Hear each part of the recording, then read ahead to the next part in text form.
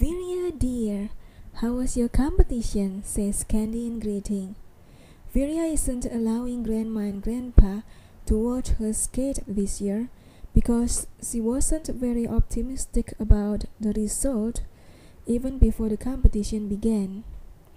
She instead asked them to cook some good food for her so at least she could enjoy Grandma's tasty food after the competition. As expected, not very good.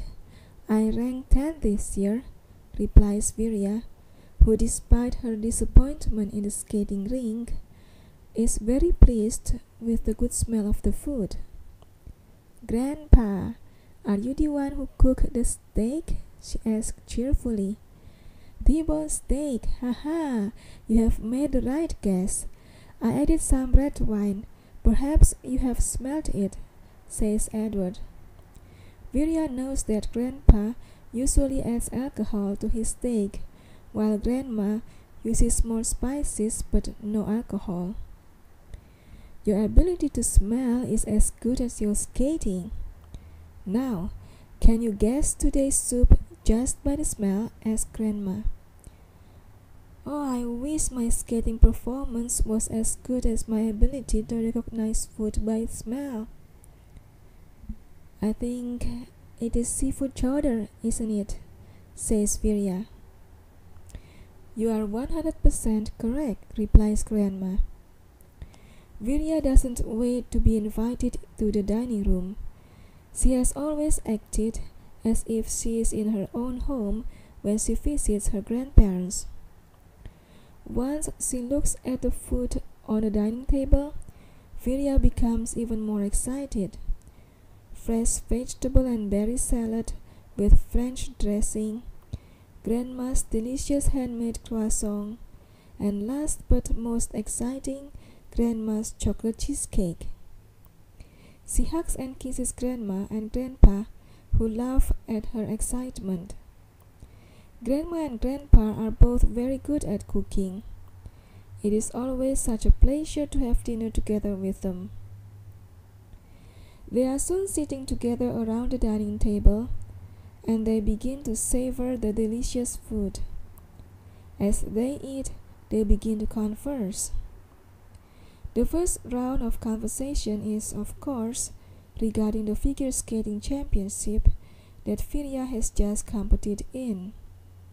However, they soon find out that Vyria isn't interested in talking about it, so they change the topic. Vyria, have you decided which university you want to apply to? Asked Edward. Yes, and I have also decided which major I want to take. I'm going to take an accounting major at Georgian College in Barrie, replies Vyria. Accounting? Ha ha ha! So you want to follow our path of success? Edward chats happily. Edward and Candy were both accountants in the past. Now they both have retired, but they still work part-time as accounting consultants for some smaller companies and non-profit organizations. That's right. Grandpa, Grandma, you've got to help me prepare my college application.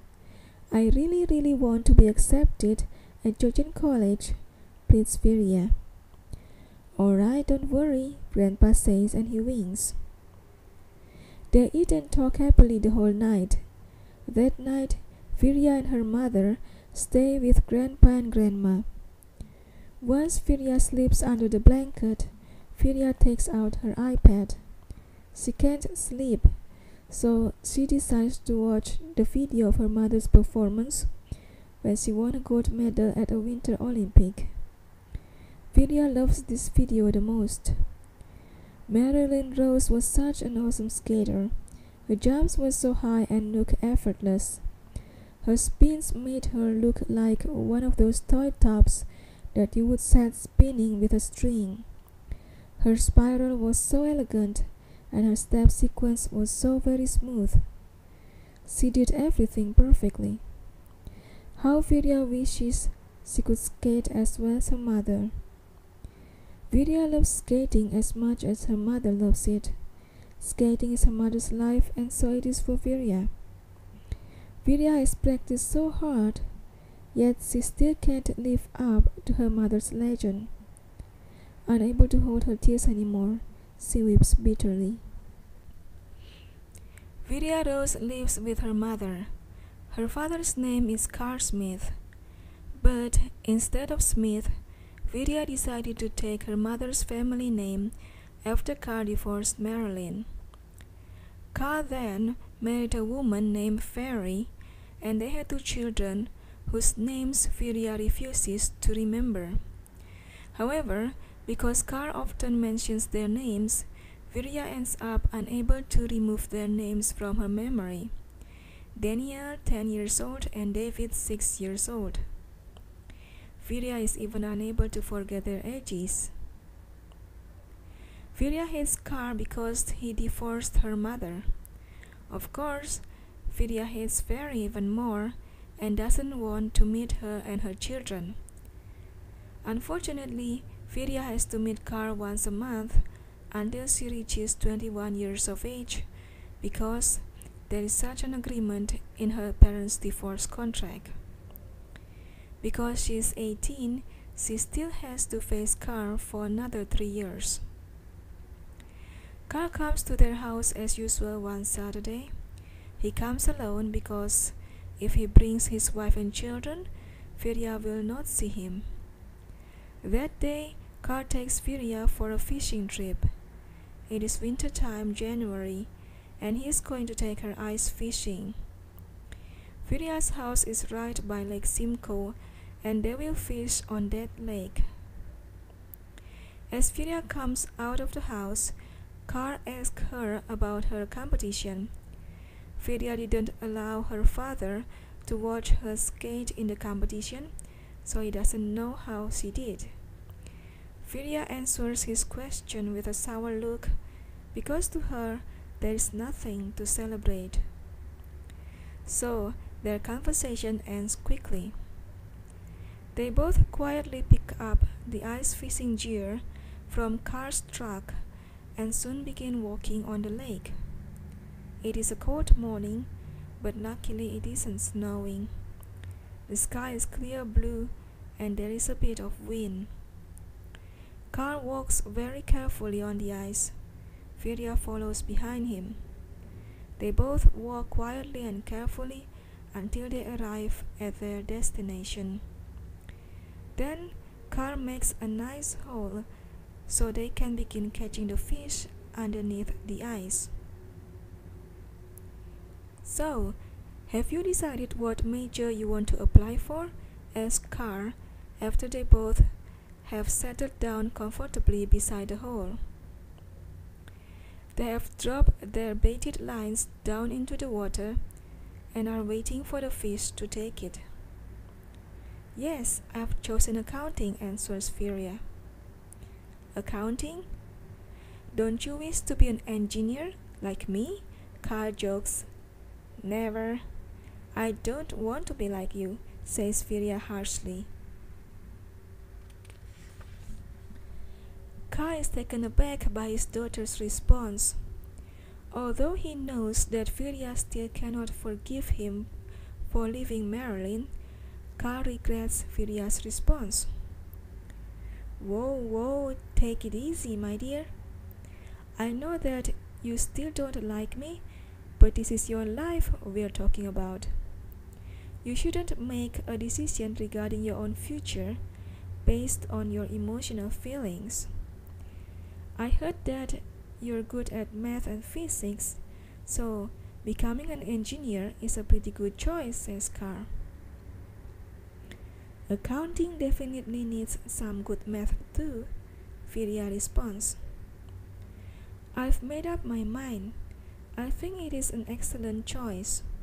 Grandma and Grandpa could make quite a lot of money being accountants.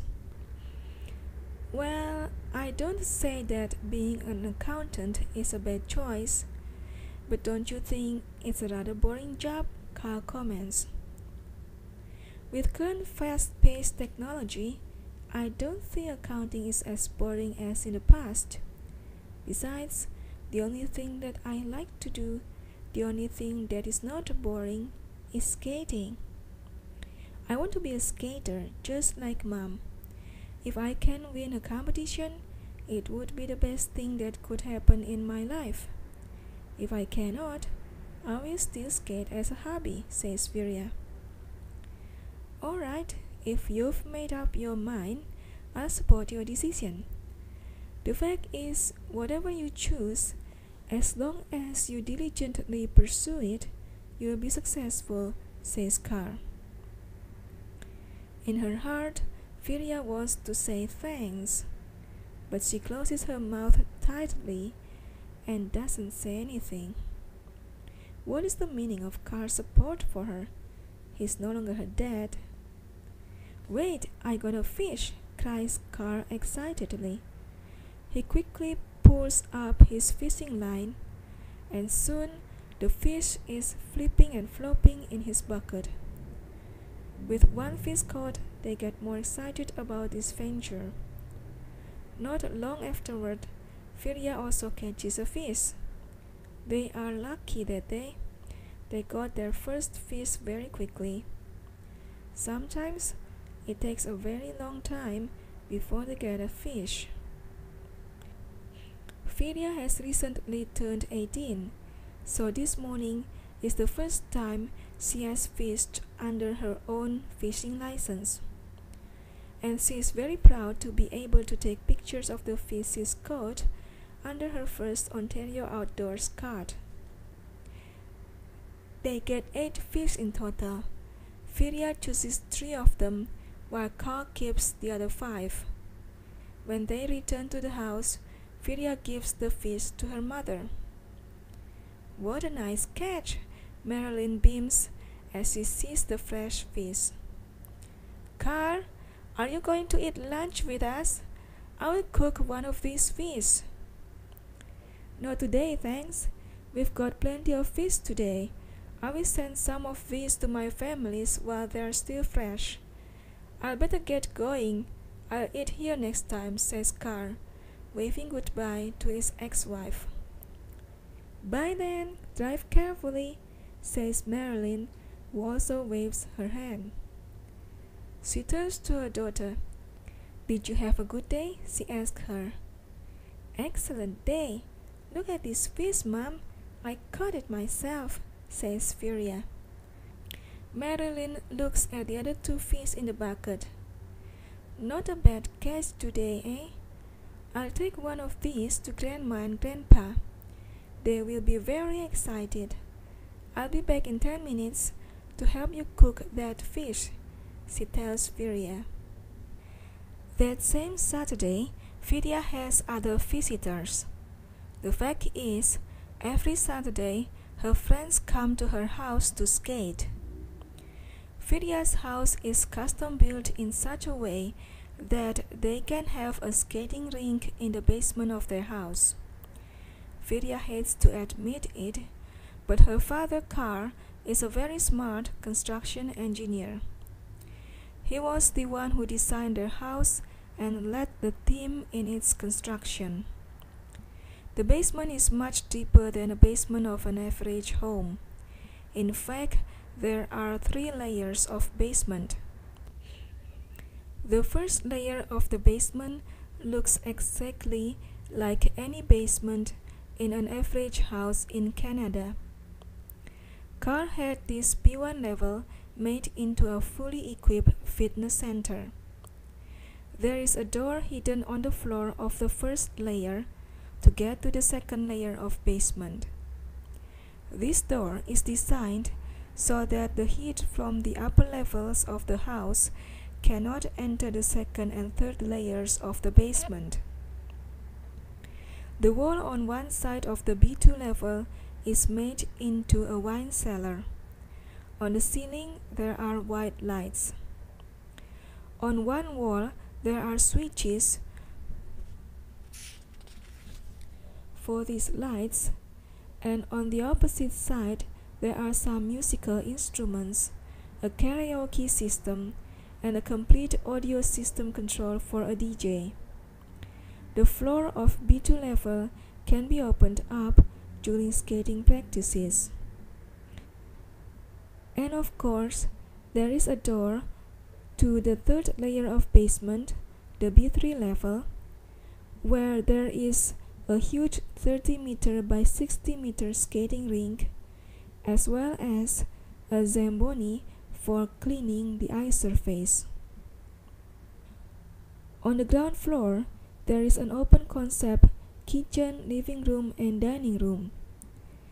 It is like a huge space without walls. Only large pillars here and there are hiding behind cabinets, bookcases, and display cases. Vyria's bedroom is upstairs on the second floor.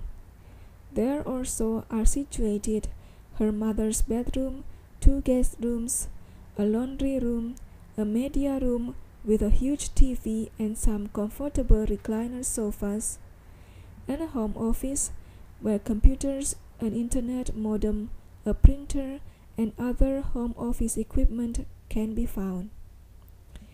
Her friends say that Vyria's home is very cold.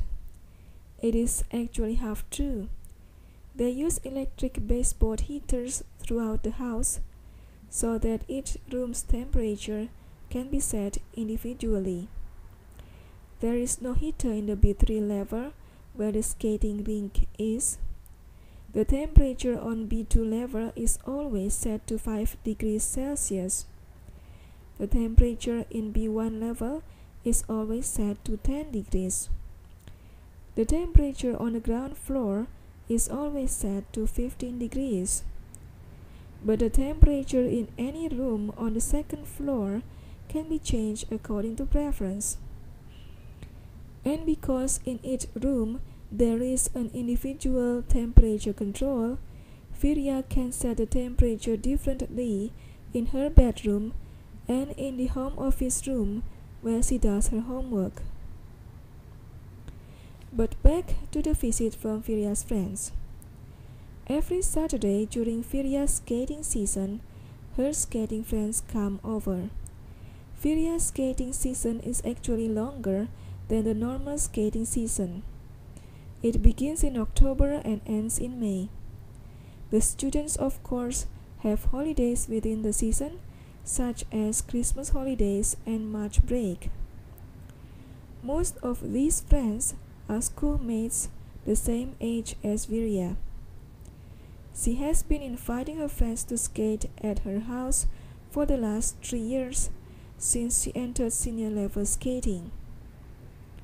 Now there are 12 of them, including Vyria.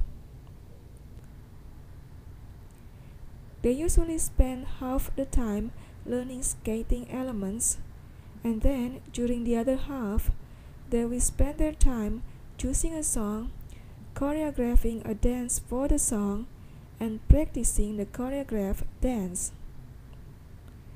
They always start with dinner together at 6 p.m. before they hit the ice. Some of them will come earlier to help Vyria prepare dinner. Because Vyria always provides dinner, each person will pay her $20 per month for food and snacks during their visits. Vyria, today we have fish from your fishing trip, and last week we had free food from your grandparents. So does that mean we will have funds reimbursed this month? Asked James, one of the members of Vyria's skating group, while they are eating around a huge dining table. No, answers Vyria. I plan to save any leftover money for next year, 'cause next year most of us will be 19 already. And so we could have some beer or even some bottles of wine. How about that? That sounds like a good idea, says Tom.